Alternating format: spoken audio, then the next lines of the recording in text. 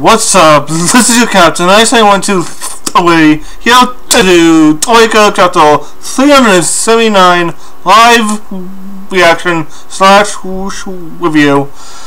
So of course I'm reading this off of manga stream where I read all of my manga. So let's get into this chapter. Okay, so we have Coco, Sunny, and Siva. We have Chi-Chi, who's in his new hotel form, and he has to hurry because our appetite is the only thing that's actually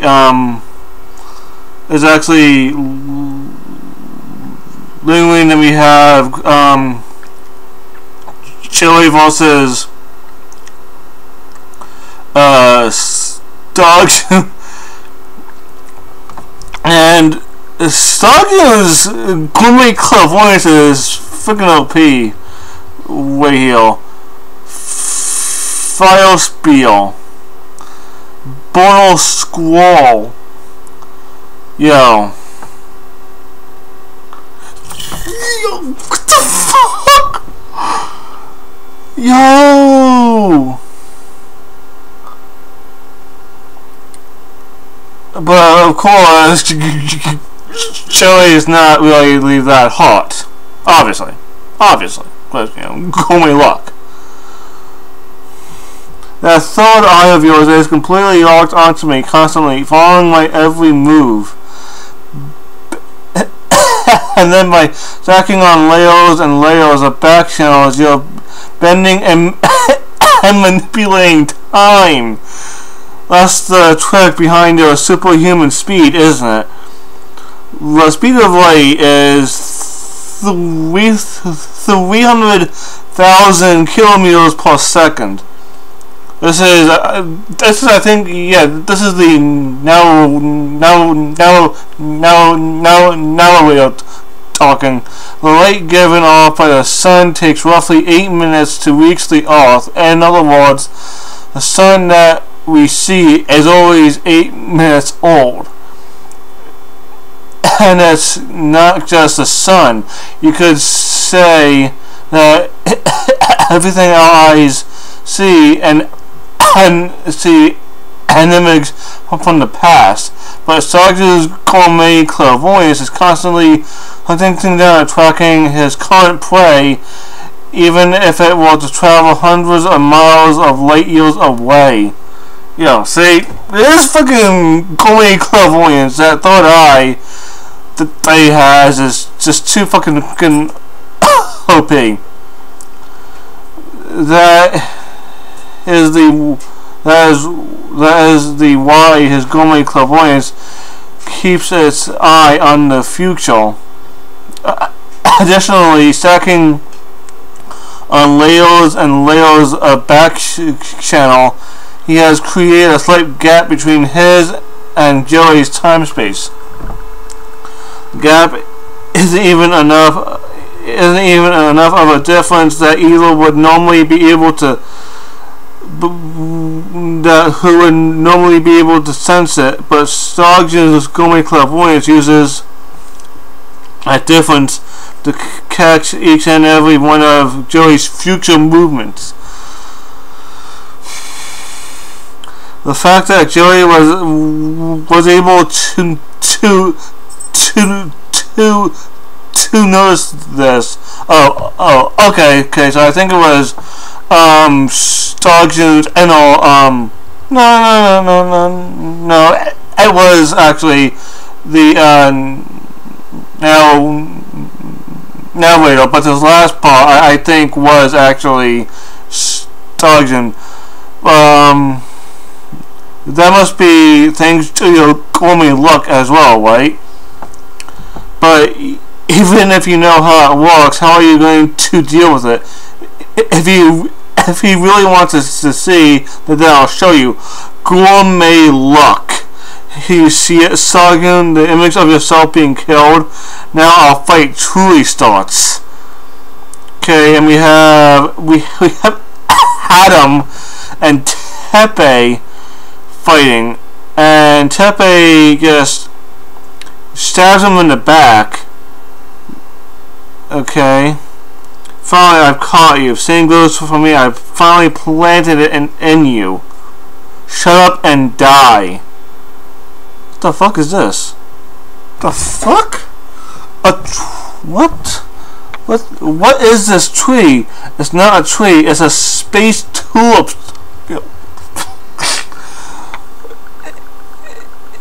It's a S-rank dangerous plant that I stole from Joey's ship. A gourmet flower can be grown even in space.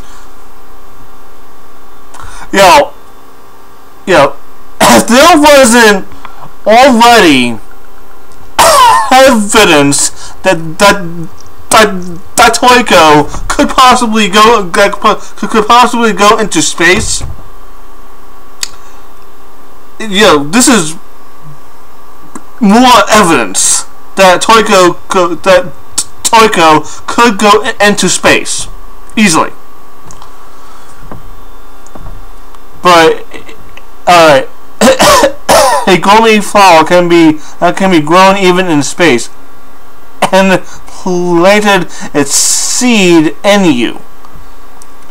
And oh my god, this thing is growing out of Adam.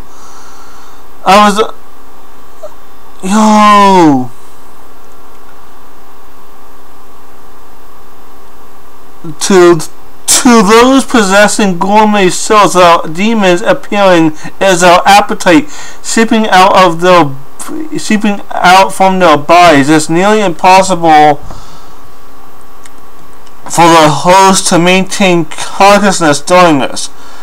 For gourmet cells, appetite is the source of all their energy, and to lose all their appetite is the same as dying. For Toriko's body, which had two appetite demons appear at the same time, he is now exhausted to the point where even walking would be difficult. But he didn't care about that, because drool was gushing from Toriko's mouth.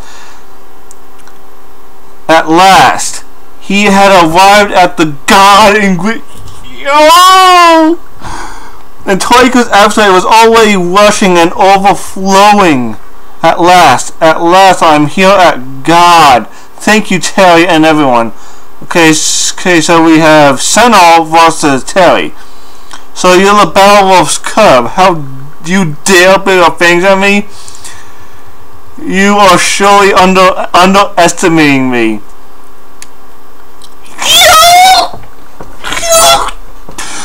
Wolf Pack! Battle Wolf Pack! Yes, you! Look at that! Look at that! Battle Wolf Pack!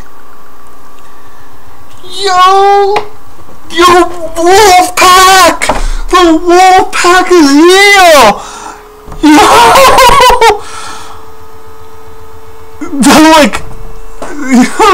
They all came saying, it's like, hey Terry, you're going to take on one of the Blue Nitro?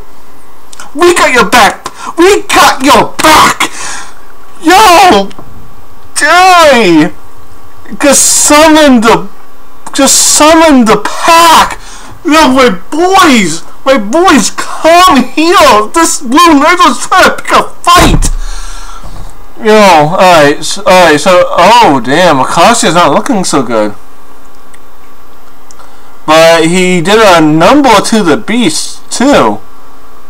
Damn, Skydia's back channel is no joke. Wait, what?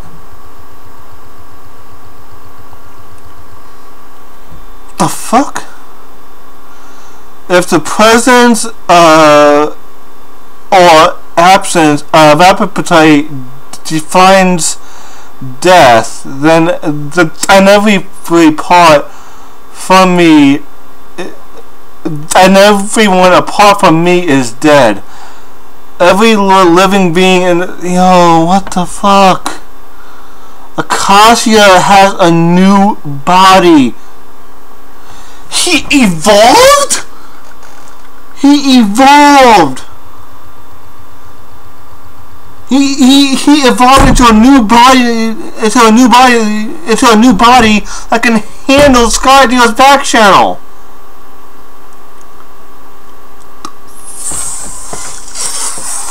Fuck.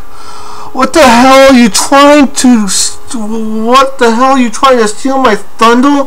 Don't be jumping the gun on me. Seriously, you really don't know your place at all, do you? This farce has come to an end, Toriko.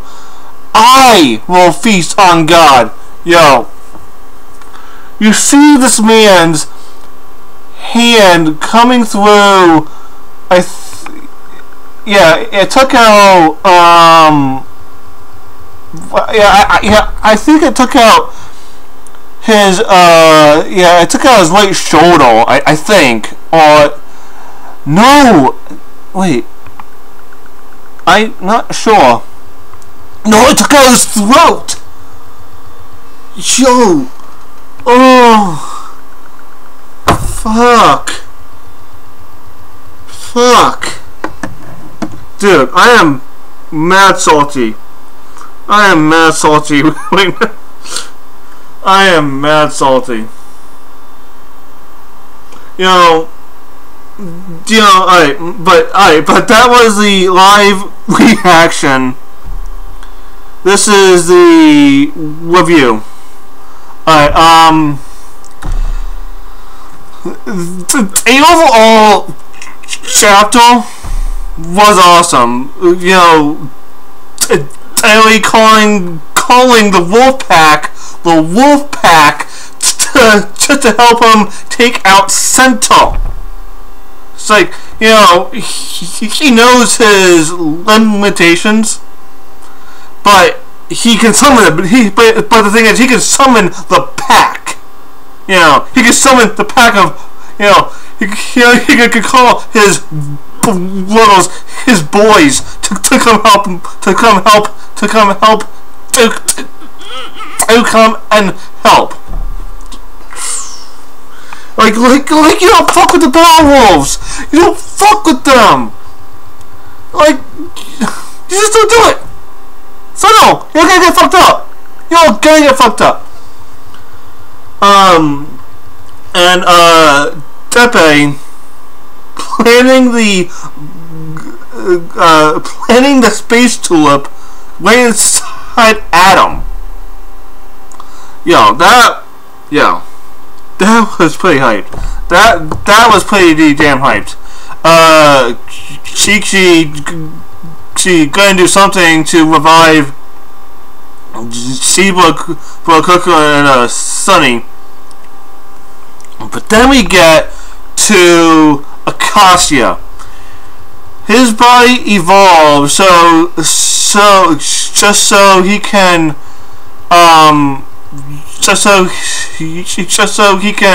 survive Skydeal's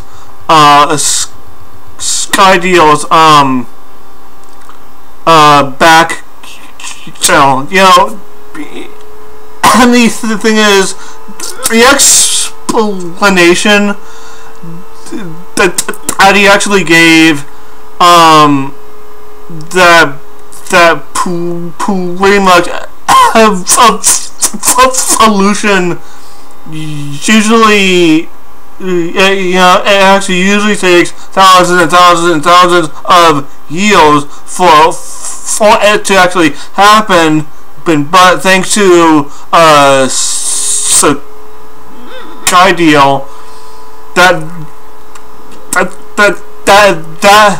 actual time was cut in half. And I'm salty because it makes sense. I'm very salty because because Toriko was at God.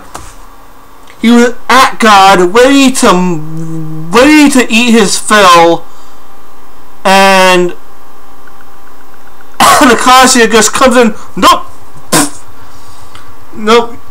God's mine. Fuck you. Get the fuck out of here. You know, Acasia, he took out Jiro. That, I was always pissed about that. But the thing is, now he's going to deny Toriko God? He's done fucked up now. Acasia needs to be brought down. You know, I want Acasia to suffer a fate worse than death. Starvation. That's what I want him to suffer. Starvation. But yeah, the overall rating for this chapter is going to be a. Alright, this was an amazing chapter, but I'm still very bitter about the whole Acasia thing. I want this man dead. I want him dead so fucking badly. But yeah,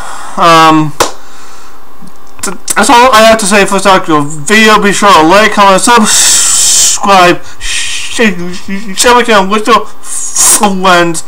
This is your captain. I say 1, 2, 3, signing out. Peace.